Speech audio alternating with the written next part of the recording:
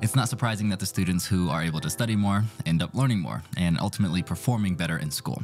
But we also know that studying can definitely leave you burned out. So in this video, we're going to discuss a few of the strategies that I've used to allow me to study for sometimes over 10 hours per day throughout much of my time in medical school without burning out. If you're new here, my name is J.R. Smith and I'm a fourth year medical student at the Mayo Clinic. So where did we get this 10-hour per day study mark?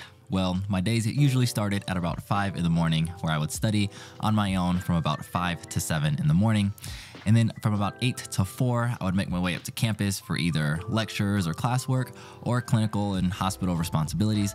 And finally, I would spend an hour in the evening preparing for the next day from about 5 to 6. And so just there is already 11 hours, but we'll take one away for lunch, and because 10 sounds a little better than 11. But of course, this is very broad averages. Some days were much more and some days were a lot less. But we're going to break down the 4 strategies that I used when I did have to study this much, and make sure that you stick around until the end because these strategies are going to get more and more high yield as we go. The first strategy is to find a study buddy. This can do wonders for your motivation and accountability. Peer pressure is real, but it can be harnessed for good, and sometimes just working with a classmate who is very committed in their work can make you become more motivated and focused in your own work. You're also able to create a sense of teamwork where you're pushing each other to achieve the goals that you have for yourself. And sometimes there can even be a bit of friendly competition, because a friendly rivalry can do wonders in boosting your engagement and keeping you more focused and make studying that much more fun. Another reason why a study buddy can be helpful is they can actually help you learn and comprehend the things that you're studying. By explaining concepts to each other, you're deepening your understanding of the material through active recall and rephrasing. And when you're working with people who have different perspectives and different strengths and weaknesses, you'll have a much more comprehensive understanding of what you're learning. When you're studying with a friend, you can identify knowledge gaps. Asking and answering questions help expose the areas of your studying that need just a little bit more work. And lastly, a good study buddy is huge for your mental well-being and reducing your stress. Whether you're dividing tasks to accomplish more in less time, or just having someone there who you can vent to, a person like this when you're studying in already a stressful environment can be invaluable. And if you're like me and would benefit from someone just being on the other side of a screen and studying with them, you may be interested in my Teach As You Learn community, where we'll be planning a few study with me sessions where people can log on and just have the presence of other students working hard, peer pressuring them to stay focused and get their work done. Of course, all information can be found in the description below, but this is where you will find me studying. The next strategy I recommend to help study for significant periods of time without burning out is to change your study style. This can mean either changing the physical location of where you're studying or the tools that you're using to study. Whether you're reading or watching videos or listening to a podcast, it doesn't really matter. The key here is just switching it up. Different activities will activate different regions of your brain, preventing one region from being overstimulated and thus burnt out. Think of it like exercise. Switching modalities is key so that one muscle group doesn't get burnt out. And as bad as I know you want to go to the gym and just strictly do bicep curls, those legs, they're important too. And research shows that varied learning approaches improve focus and retention compared to repetitive methods. When you switch it up and keep things fresh, you'll also prevent boredom and keep yourself mentally stimulated. A study by the University of Waterloo found that students who use multiple learning methods reported feeling more engaged and confident. And lastly, when you're presenting information to yourself in different ways, you're actually creating different memory pathways. Even switching between active and passive learning can reinforce your understanding. A study by the National Institutes of Health found that multimodal learning led to better recall and application of knowledge. And you can create a study routine that keeps all of this in mind.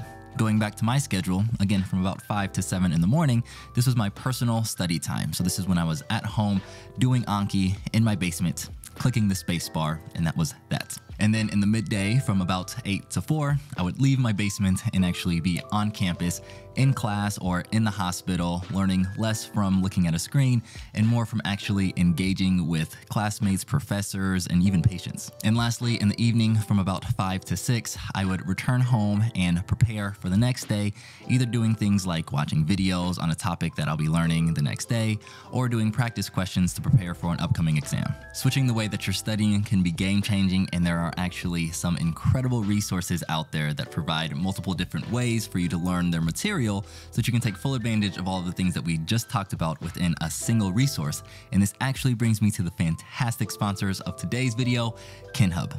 I've said it multiple times on this channel, but KinHub is my favorite resource for learning anatomy. Watching the incredibly high yield videos that they have has always been one of my favorite ways to learn anatomy as a medical student. And now they have this incredible atlas of human anatomy, which I absolutely love. This new KinHub Atlas of Human Anatomy is a pocket-sized but still comprehensively detailed book of easily digestible tables and the highest quality images on the market. And what's even better is they have included greater diversity and inclusivity in their illustrations. If you're interested in getting your hands on this KinHub Atlas of Human Anatomy, check out the link in the description below, and I very highly recommend every pre-med, med student, nursing student, PT student, PA student, every student who wants to learn anatomy to check this thing out. You're definitely gonna love it, and thank you to KinHub for sponsoring this video. Now, the third strategy for successfully studying for prolonged periods of time without burning out is, of course, prioritizing self-care. Taking care of yourself cannot be emphasized enough. A 2021 study in the Journal of Clinical Medicine found that self-care practices like mindfulness and exercise significantly reduced burnout and improved academic performance in medical students. I like to think about self-care into two general buckets: your body and your mind. We'll start with your body. Within your body, there are three more buckets: sleep, nutrition, and exercise. For sleep, studies have shown a clear link between quality of sleep and improved cognition, memory, and focus. Aim for 7 to 8 hours of high-quality sleep, or as much as your schedule allows, because I know myself, sometimes I miss the mark there. So just do your best. In terms of nutrition, your brain runs on fuel. So what you eat will contribute to your energy levels and your concentration. Think leafy greens, whole grains, and lean proteins, and avoid as much as you can of that processed stuff. And lastly, exercise. Getting moving will increase blood flow to the brain, improving your memory, and helping to reduce some of those stress hormones. Go for a run, join a gym class, or just dance in your room. Just do something to get your heart pumping. Now, in terms of wellness for your mind, meditation and mindfulness practices can be a game changer in keeping your mind present and still. Taking just 10 minutes a day to quiet your mind can significantly reduce stress and improve emotional regulation. Apps like Headspace or Calm are amazing at getting you started. And don't forget the role of social connection on your mental well-being. Humans are social creatures. Spending time with loved ones, joining a club, or simply chatting with friends provides emotional support and reduces feelings of isolation. And lastly, don't underestimate the power of downtime. Whether it's reading, painting, playing an instrument, or simply taking a walk in nature, having hobbies helps you de-stress and recharge. Now, the final and arguably highest yield strategy for studying upwards of 10 hours a day without burning out is the idea of gamifying your work. Gamification is just incorporating things that are in games like points, streaks, and challenges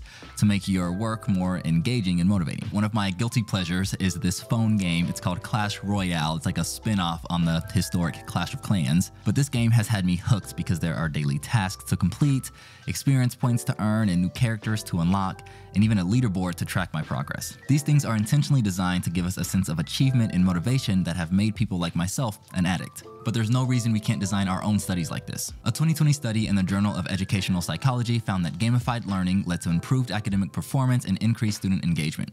And research by the University of California, Irvine showed that gamification enhanced motivation and knowledge retention in medical students. Luckily, a lot of learning resources are already beginning to incorporate elements of gamification. Flashcard tools like Anki are my go-to, which turns memorization into a game, which improves your ability to recall information you're learning. I have a very detailed video on how I use Anki in medical school, which you can check out somewhere up there. But one of my favorite features about Anki is that it tracks your streaks, and so you can see how long you've done Anki every single day without stopping. And my streak was over 1,100 days.